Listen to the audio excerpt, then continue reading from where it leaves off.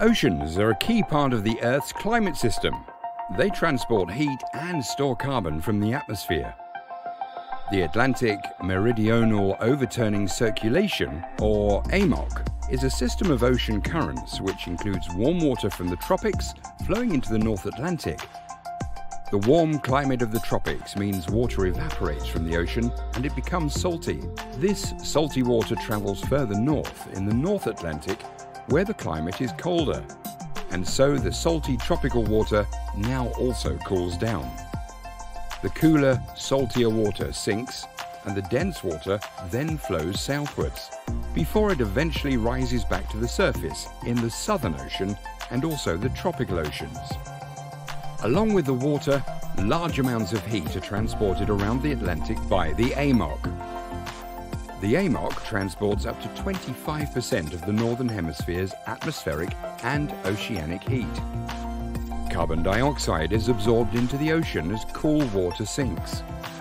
The carbon dioxide is stored in the deep ocean. So the AMOC also works to soak up some of the carbon dioxide in the atmosphere.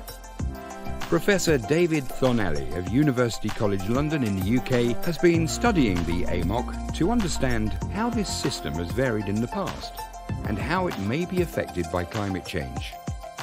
If the water of the AMOC becomes too warm or less salty due to melting ice or changing precipitation patterns, the circulation will weaken and could become unstable. Because climate change is causing increased global temperatures, David expects the AMOC to be weakening and that this will continue.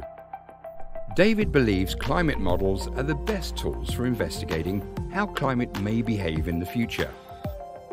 Climate models work by simulating certain features of the climate system, such as the global temperature response to greenhouse gas increases.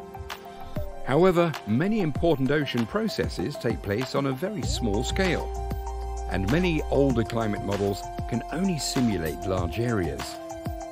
It is also sometimes difficult to improve the models due to a lack of real-world data. David's ambitious project uses marine sediment cores, samples of mud from the ocean floor, to create a dataset representing the North Atlantic over the past 7,000 years. David's team travels to sites around the North Atlantic and lowers metal pipes into the mud.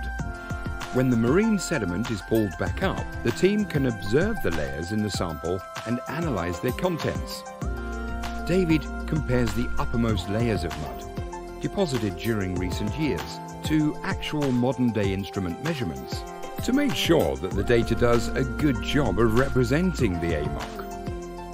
Analysis of the mud can reveal the speed of past water currents, as the size of grains in the mud can indicate how currents have varied in the past.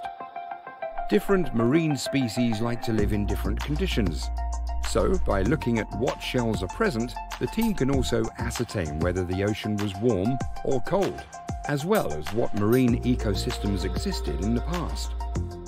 The team's analysis has shown that the AMOC has weakened in a way that has not been seen for at least 1,600 years. David and his team now want to understand to what extent this change is due to human-induced warming versus natural processes. The more they understand how the AMOC has varied in the past, the better they can understand the impact modern-day climate change is having on our oceans.